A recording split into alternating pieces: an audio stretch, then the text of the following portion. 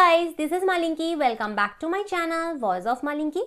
Today we will talk about chromosomal theory of linkage. And if you are new in my channel, please subscribe my channel. And if you like my video, please do like, comment and share my video.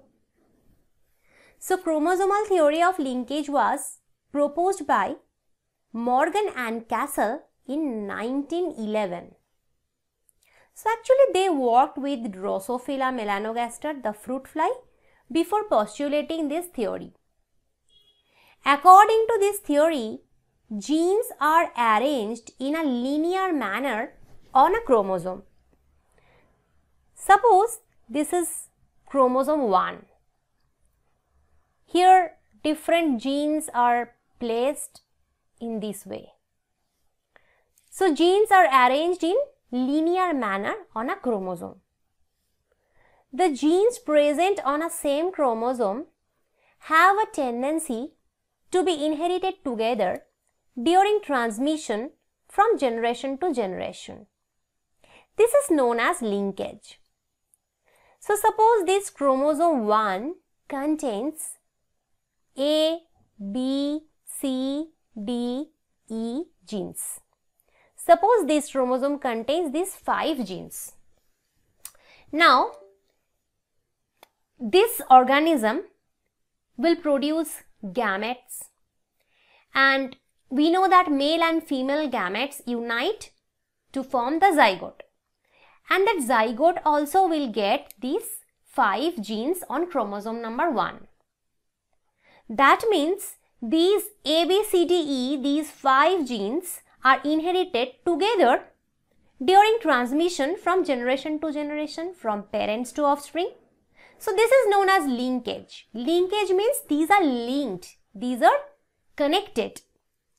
Therefore, the genes on the same chromosome show linkage. These genes are called as linked genes. So here we can say that gene A, B, C, D, E, these 5 genes are linked genes, since these 5 genes are placed in chromosome number 1 and they will be transmitted in the offspring in the same pattern or in the same manner. So the strength of linkage can be determined by the distance between the linked genes. The shorter distance shows stronger linkage. Distantly located genes show weaker linkage. That means, suppose this chromosome number 1 contains these 5 genes A to E. Now gene A and gene B, these are placed almost together. The distance between A and B is very less. That means the A and B genes will be more linked compared to A and D or B and E. So these A, B are more connected, they are more linked, and greater is the linkage, greater would be the probability that they will be transmitted in the progeny in the same manner. Calculation of the distance between linked genes is called linkage mapping. So we can calculate the distance between A and B or A and C or A and E, that is called linkage mapping. Linked genes allow crossing over and recombination often.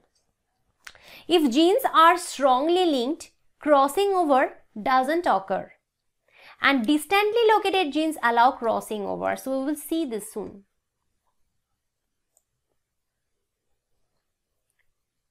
Okay, see this diagram? Here we can see that in this cell we have a homologous pair of chromosomes. Suppose chromosome number 1 we have in this homologous pair, both are chromosome 1. And this chromosome contains 2 sister chromatids, and this chromosome also contains 2 sister chromatids. During cell division it happens, right? So this chromosome has gene capital A, capital B. And this chromosome contains gene small a, small b. Now crossing over happens between these two, and after crossing over, we can get 4 gametes. Here, one gamete contains the exact capital A, capital B. So, we can say this is parental combination. And this one also has the parental combination. But these two has a different combination. Like the capital A gene is present, but along with capital A, we had capital B. Since crossing over happens, this chromosome contains small b. And in this chromosome, you can find that small a gene is present. So along with small a, small b should be present. But since crossing over happens, capital B gene is present with this small a gene. So these two gametes are not like parents. They are called recombinants. And the distance between A and B gene is huge. So the crossing over occurs here. So the probability of crossing over is also more compared to this situation. Here you can see that again the homologous chromosome pair is there. Here we have gene A and D. So this chromosome contains gene capital A and capital D, and this chromosome contains gene small a and small d. You can see that the distance between this A and D gene is less. They are closely associated, right? So the crossing over doesn't happen here. No crossing over. Since there is no crossing over, recombination will also not happen. So the gametes show no recombination. They are called parental gametes. So this chromosome contains capital A, capital D gene, just like this. This gamete contains capital A, capital D, just like this chromosome. And these two gametes contain small a and small d gene, just like this. Okay. So, linked genes allow crossing over and recombination often. If genes are strongly linked, crossing over doesn't occur. Whatever we have seen in gene A and gene D. Distantly located genes allow crossing over. So, gene A and gene D allowed crossing over here.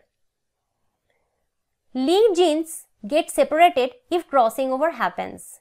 Yeah, because in this case we have seen that crossing over happened and linked genes capital A and capital B got separated. Capital A is now with small b and small a is now with capital B. Now the frequency with which a crossing over happens between two genes during meiosis is referred to as recombination frequency. Suppose 100 gametes are formed.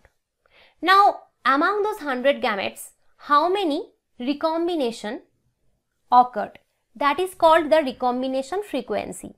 So the recombination frequency will be 50% when two genes are widely separated on the same chromosome. So actually this 50% frequency is the highest frequency that can happen. The recombination frequency between two genes cannot be greater than 50%. And genes that are closer together, like in this case A and D, these genes are very closer. So they undergo fewer crossing over and recombination events. There is the least probability that crossing over will happen here. So this is all about today's lecture. I hope you liked the lecture. If you want to get the PDF notes of this topic, please check the first pinned comment or the description box. Thank you.